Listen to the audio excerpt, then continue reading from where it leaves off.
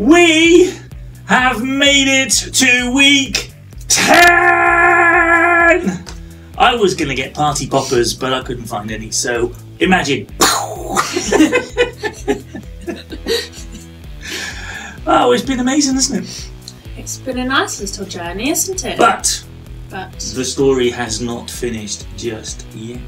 No. We have got to find out a bit later what has happened. Is it the ending or is it the beginning? It's really, really good. I have had a sneak preview this week, which is good. So what have we got coming out? Have we got some songs? We have got songs. Now I'm thinking of doing Crazy today.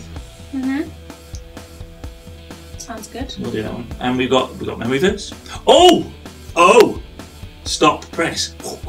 We had an email today, Bethan, from a super nan. A super nan? A super nan called Jane. And she wants us to shout out her grandchildren because they think she is the coolest gran in the world. Is she the coolest gran in the world? She might well be. So, Yoshi and Sophie, that's a really cool name, Sophie, because of the story, and Benny as well. So thank you so much for loving what we've been doing, which has been brilliant. Anything else going on? We've got a stories today. We have got a Bible story. It's all about seeds today. Seeds. Yes, Like sunflower seeds. Like sunflower seeds. Yes. But more kind of useful than sunflower seeds. Sunflowers are very pretty, but they're not very useful. I suppose you can eat sunflower seeds. Anyway, shall we pray? Yes. Let's pray.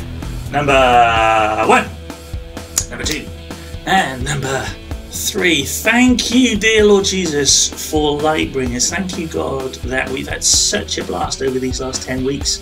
God, I pray that the stories that we tell today would sink deep into our hearts and would help us to be Lightbringers too. Lord, show us how we can tell people about Jesus.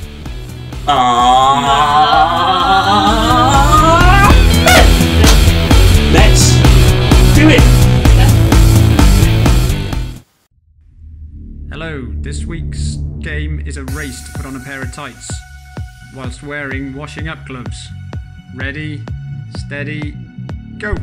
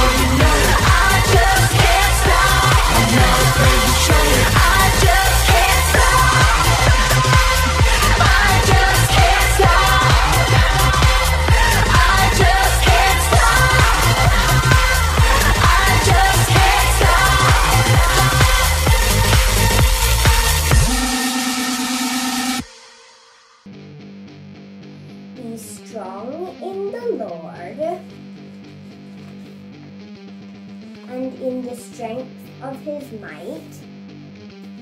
Ephesians 6 verse 10. I guess it's my turn then to tell you my story. So, I became a Christian. I gave my heart to Jesus first when I was just 11 years old. That's a long time ago, I know. But I was brought up with parents who loved Jesus, and I was taken to church from, well, before I was born. So I knew all about Jesus the whole of my life. When I was 11, I went off to a children's camp. And there, some guy, I guess, just like what I'm doing now, explained to me all about how Jesus loved me for who I am.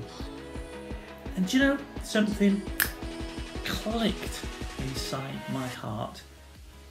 And I said to Jesus, Jesus, I want to follow you.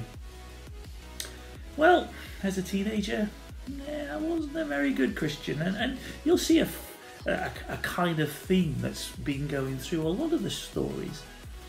That as a teenager, it's really hard to follow Jesus because, well, in this country, in the UK, lots of people as teenagers don't follow Jesus, and that can be very hard.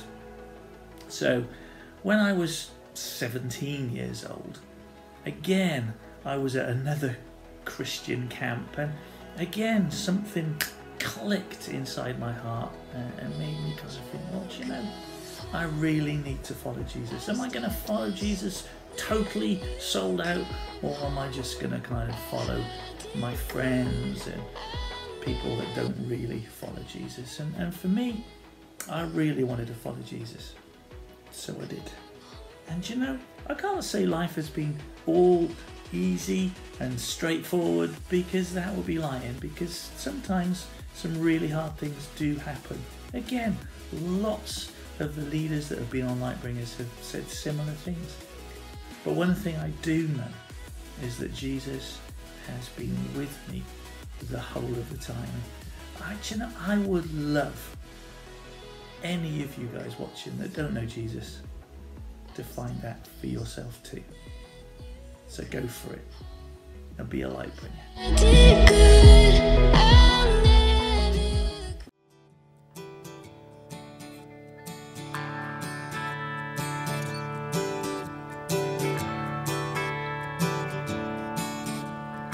Crazy about you, God. I want to sing your praises every day.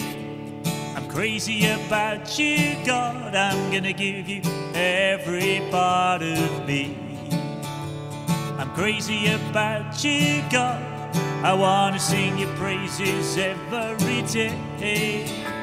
I'm crazy about you, God. I'm gonna give you every part of me. C is for crazy, that is plain to see. R, I'm raving bananas, 'cause Jesus died for me. A, I'm absolutely bonkers, 'cause Jesus' love is so great. Z, I'm soothingly zany, most delicious state. Why, oh why, is a question that I find odd. 'Cause you see, all in all, I'm totally crazy about you, God. Crazy about you, God. I want to sing your praises every day. I'm crazy about you, God. I'm gonna give you every part of me. I'm crazy about you, God. I want to sing your praises every day. I'm crazy about you, God. I'm gonna give you every part of me. C is for crazy, that is plain to see. Ah, I'm raving bananas, 'cause Jesus died for me. Hey, I'm absolutely bonkers, 'cause Jesus' love is so great.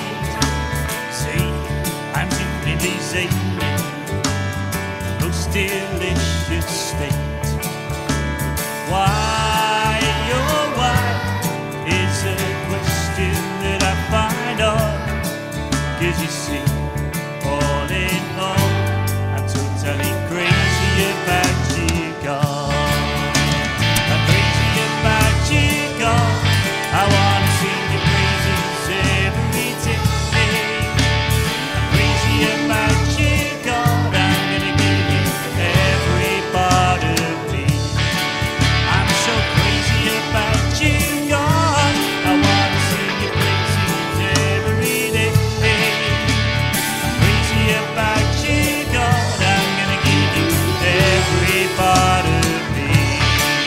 I'm crazy about you, God. I wanna sing your praises every day. I'm crazy about you, God. I'm gonna give you every part of me.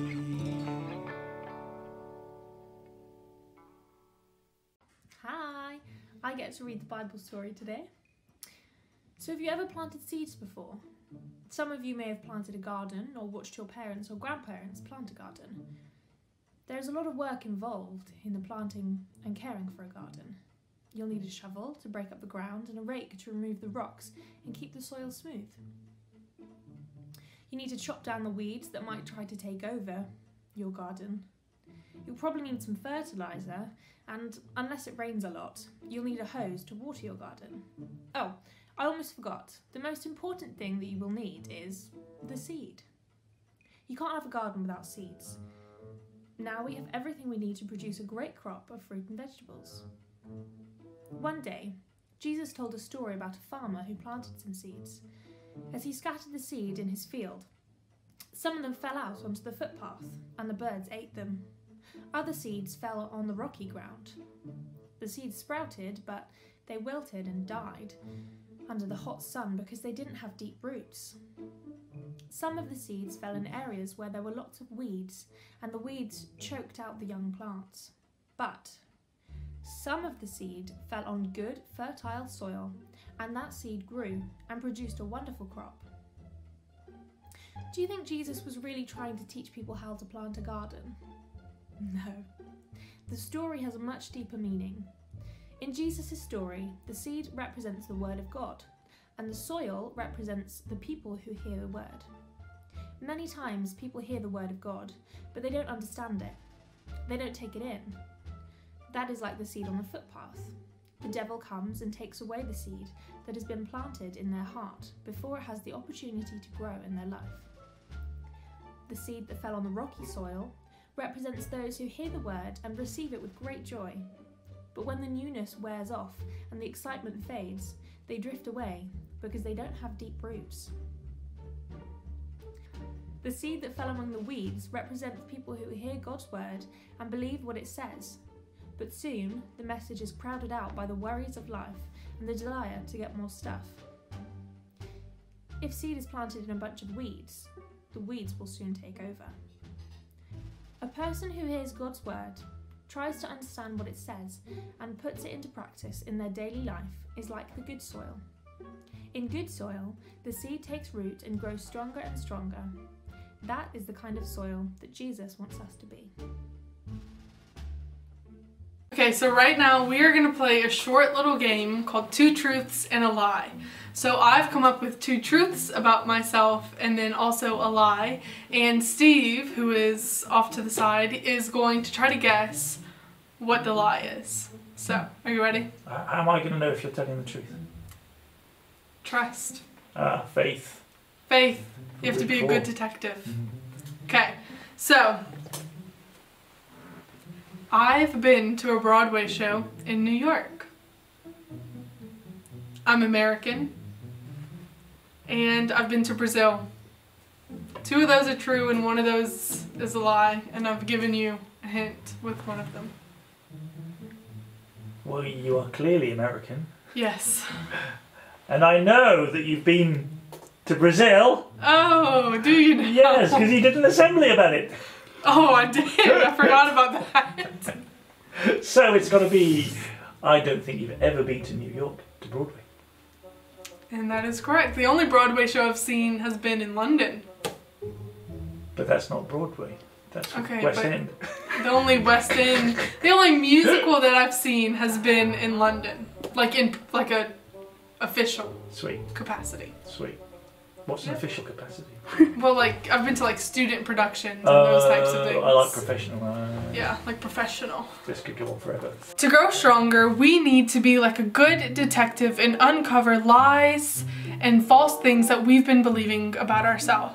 These are things that are opposite to what God says about you. When you've uncovered a lie, try and find a Bible verse that says the truth. You can use previous memory verses or different Bible verses that we've talked about in other Lightbringer episodes, and you can say this every day until you are certain that you know the truth. And sometimes it can take quite a long time, maybe even 1 or 2 months, but it's worth it.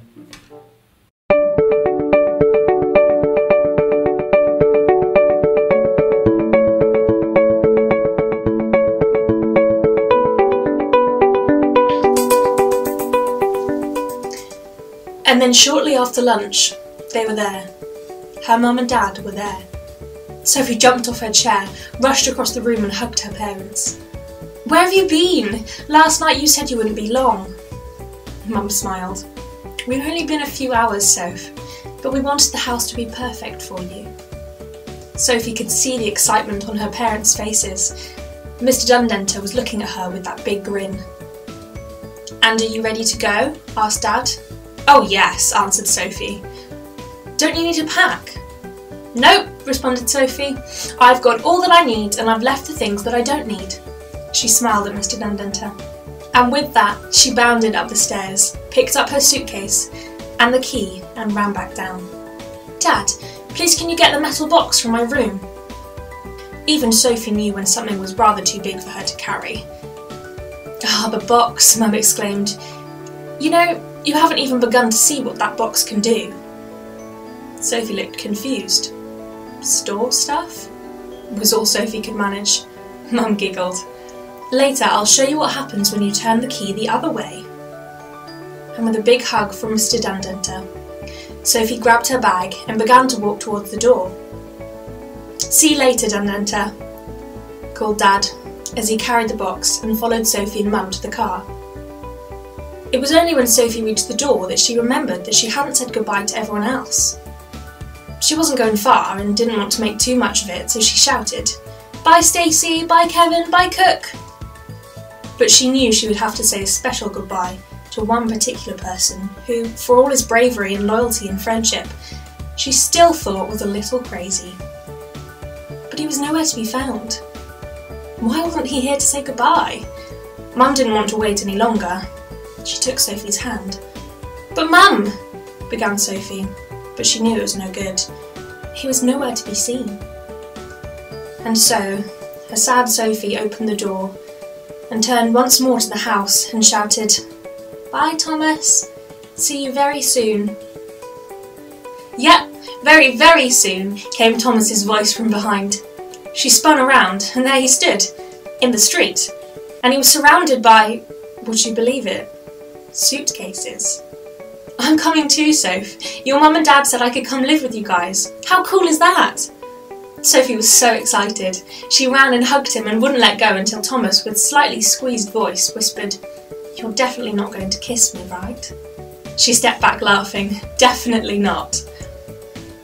And later that day, after they'd been shown their new bedrooms and had unpacked and Sophie had put the box in a special place, Sophie said, "Isn't this wonderful, Thomas?" He was happy too, she could tell. But then Thomas's face changed and he looked at Sophie and was very serious. "But don't you feel just a little bit sad, Soph? Doesn't it mean that our adventures are all over now? It's lovely to have a nice home and your parents are the best, but don't you think it might be, well, just a little bit boring?" Dad overheard and laughed out loud. "Thomas and Sophie, you'd better come with me." Dad walked them outside to what looked like a shed. But as they got closer, Sophie could hear the whirring of, well, she didn't know what.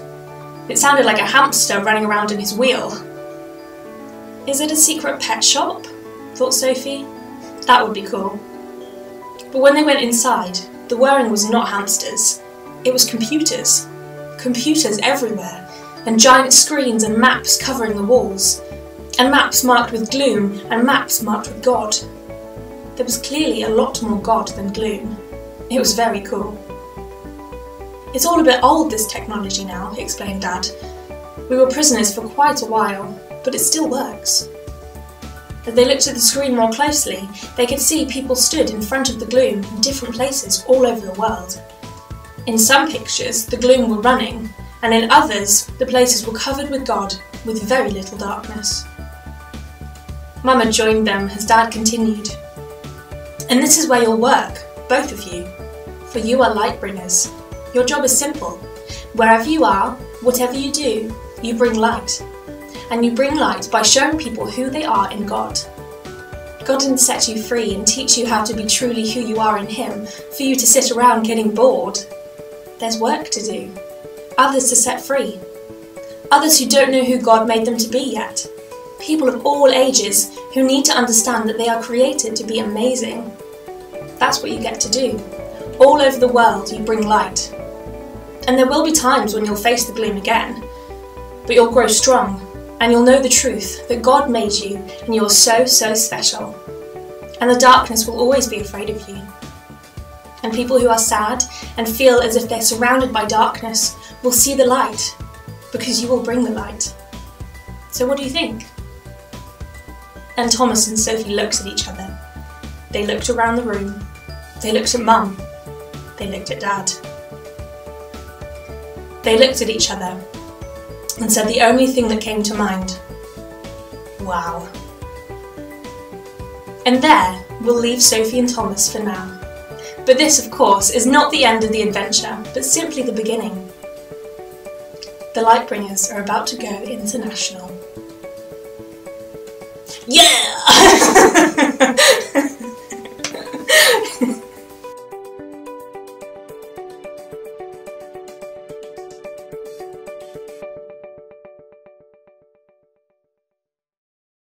So Bethan, that's amazing. But, question for you. Yeah. Do you feel special? I am special. Well, I know you're special, but do you feel special? Yeah, because God says His Holy Spirit lives inside me.